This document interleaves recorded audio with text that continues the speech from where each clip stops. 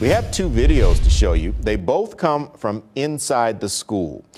You will not see the shooter. You will not see any victims in these videos, but the images you might find disturbing.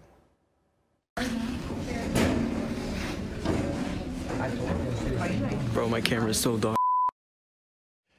No parent wants to see their child hunkered down in a classroom, the teacher using a desk to try to block the door and keep a shooter from getting inside, but that is what that video there shows. We have a second video that we understand is of the students hearing someone claiming to be a deputy at the door, but when they hear that deputy say, "Bro," they decide to go escape through a window rather than open that door. Now, Sheriff Bouchard did not specifically refer to this incident at his briefing last night, but he did say the shooter may have been impersonating a police officer. The kids got out, they ran and kept running until they encountered that uniformed deputy you caught a glimpse of there, telling them they were okay. Learning a lot more about the victims. We know there are 3 right now in critical condition, one of which came out of surgery and is on a ventilator. The sheriff says that that person's condition is not looking good at this time. So definitely he's asking for people to think about those people who are those 3 kids. These are teenagers who are in the hospital right now. Now, more information that we learned about what happened inside the high school too. We know that there were 7 rounds of ammunition left in his gun. And the sheriff tells us, this is Sheriff Bouchard, the sheriff of Oakland County, tells us that he believes that his deputies interrupted what could have been 7 more victims. He says when his first deputies got there on the scene and went into the high school, that 15-year-old suspect was coming down the hall with a loaded gun, a gun that again had 7 rounds in it. Something else we're learning about is where he got this gun from and just how long ago it was purchased. I'm going to have a lot more on what the sheriff has to say about that coming up at 11 over on NBC 25 as we continue our team coverage of this. But again, the condition of the victims right now, there are 3 who are deceased. The identities of them we'll also bring to you shortly here. But we also know there are 3 more in critical condition. So these people are struggling right now, these teenagers in the hospital tonight. Dave? Yeah, just a tragic situation for everyone involved, Stephanie. And like Stephanie just said, we're going to have live coverage continuing at 11 o'clock over on NBC 25. Mid-Michigan Now. Ron Hilliard is out there. He was at a prayer vigil tonight. Stay with us. That's coming up over on NBC 25. And the very latest always at MidMichiganNow.com.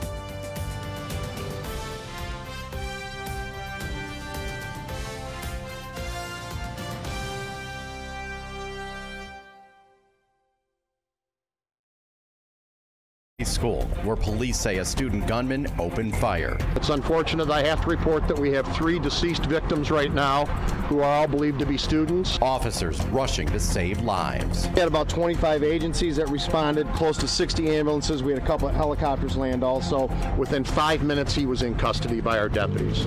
The school now in a state of disbelief. Of course, I'm shocked. It's devastating.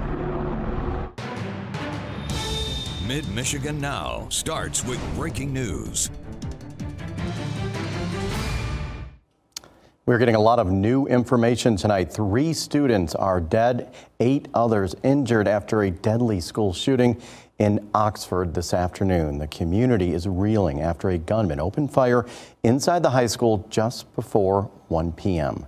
According to the Oakland County Sheriff's Office, they received more than 100 911 calls after the suspect opened fire. Local authorities said they responded to the active shooting situation with multiple patrol units and EMS units, along with SWAT and aviation units. And just moments ago, the Sheriff's Office releasing the names of those who have died. They're 16-year-old Tate Meyer, 14-year-old Hannah St. Julian, and 17-year-old Madison Baldwin. The school is about 30 miles southeast of Flint and around 15 miles north of Pontiac. Students were evacuated from the school and taken next door to a Meijer store. The entire shooting playing out in less than 5 minutes. Police say the suspect, a 15-year-old sophomore at the school, shot 11 people, killing those 3 students and wounding 8 others, including a teacher. 2 of those injured were in surgery. Police say they took the suspect into custody without incident and recovered a handgun. We have team coverage tonight from Oxford, where our Mid-Michigan Now team is covering all the angles. Anchor Stephanie Parkinson is in Pontiac. The very latest from the Oakland County Sheriff's Office, and Ron Hilliard was at a vigil for victims in Oxford. But we begin with Stephanie, who was at that news conference. Stephanie?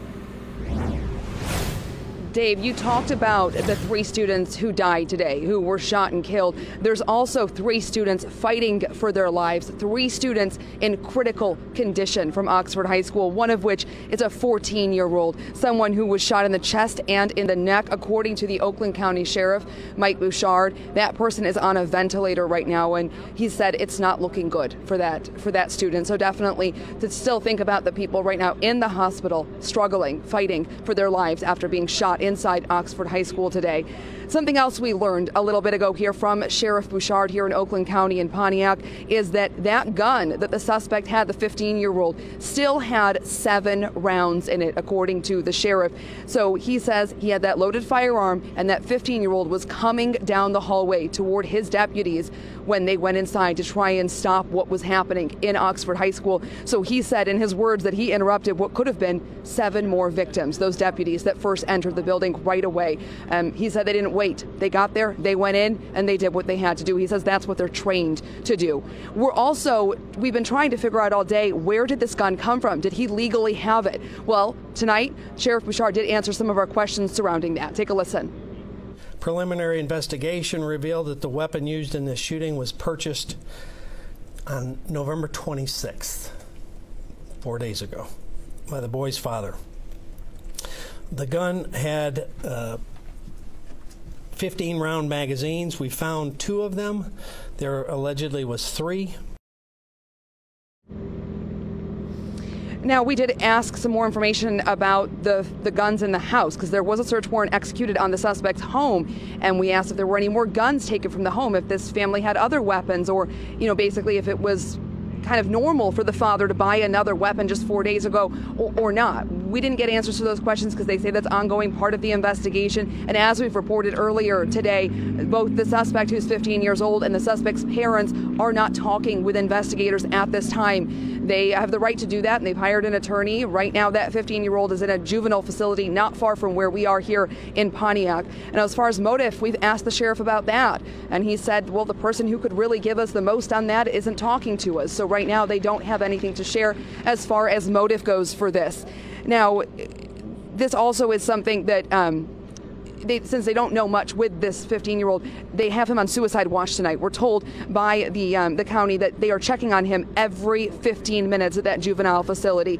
So, of course, we'll continue to try and get more updates from them tomorrow. I think this is probably the last of updates that we're going to get, though, for tonight. We have team coverage for you, though. Our Ron Hilliard has been tonight at a vigil where he has been speaking with students and with families there. Ron, what are they telling you tonight? Stephanie, a lot of people are hurting, a lot of people inside crying at the vigil, just overwhelmed by emotion, and some people reliving what they went through this afternoon at the school. Now, they were supported by the community and family and friends all coming together, and the message was that it is okay to grieve. I still have the flashbacks of hearing the gunshots and the crying and sadness and screaming from that happening. First shot was fired, everyone's frozen. And then the next couple shots, our teachers telling us to get down, hide, barricade the doors. So of course you got the people pushing desks over there.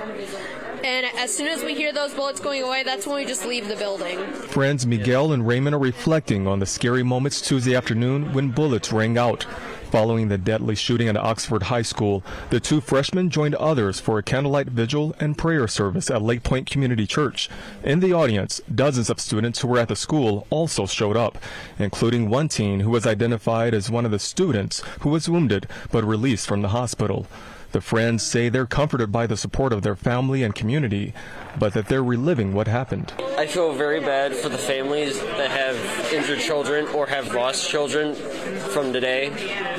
So I would send out my hopes and prayers out to them. I'm still kind of shook about the experience, but it kind of gives me hope. There's a lot of people, and, whether it was students, parents, or just people that are part of the community that were affected by this, it just kind of gives me hope that, you know, even after like all this bad stuff that's happened, like there's still good people here. And a sign that there are still good people, many people showing up here at the vigil that perhaps were not directly impacted, but indirectly affected and still wanting to show that they care about this community. Now, the pastors who spoke today said that people are welcome or encouraged to embrace all the support, talk to people, and even telling people that it's okay to also get counseling if necessary. We're in Oxford Township. Ron Hilliard, Mid-Michigan Now. Thank you, Ron. The school district releasing a letter to parents tonight saying all schools in the district will be closed for the remainder of the week. One parent and her son say they are concerned over safety after this mass shooting that happened at Oxford High School. Mid-Michigan Now's Courtney Bennett has their reaction.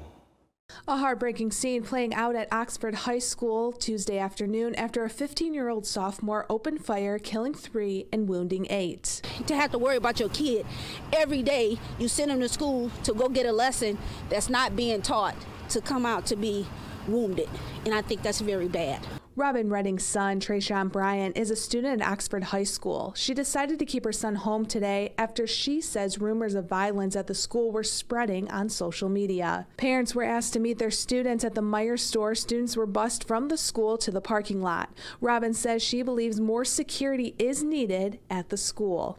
It's definitely an alarm, and it's cause for where I'm not sending my son back to that school. She believes that Oxford High School should go back to virtual learning for the remainder of the 2021-2022 school year after today's mass shooting. Her son agrees, saying he thinks more needs to be done to keep himself and other students safe. I think that our schools should be more protective. If you're going to allow your kids to go to school, make sure they're okay and know that they are safe. According to the district, they have a deputy assigned to each school. All exterior doors are locked during the school day, and there's a lockdown procedure in place. Reporting in Oxford, Courtney Bennett, Mid-Michigan Now. Let's take a look at how lawmakers are reacting to this on social media. President Biden tweeted out saying, quote, "My heart goes out to the families of all those in Oxford, Michigan, experiencing this unimaginable grief of losing a loved one." Gun control advocate and former Congresswoman Gabby Giffords took to Twitter. Now, she survived a shooting back in 2012, but suffered a brain injury. She wrote, quote, "Every day that our country does not pass life-saving gun laws is another day we fail our children." And Senator Debbie Stabenow tweeting, "This news is a gut punch for parents and families in our state." Governor Whitmer taking questions near the school earlier today when she was asked about gun control. She said now is not the time for that conversation. I think it's too early to talk about policies that might need to change as a result of this. We're relying on law enforcement to share information as it is available, but at this point I think we need to focus on the tragedy at hand in the moment. How did you hear about? However, the governor did release a written statement about an hour before she just said that when she was asked that question, which mentions protecting people from gun violence. Part of that statement reads, "We have the tools to reduce gun violence in Michigan. This is a time for us to come together and help our children feel safe at school." An expert on school security tells us schools need to be prepared for these types of horrific shootings. Tom Einsberg from Critical Incident Management is a former state trooper who trains school districts to respond to active shooter situations.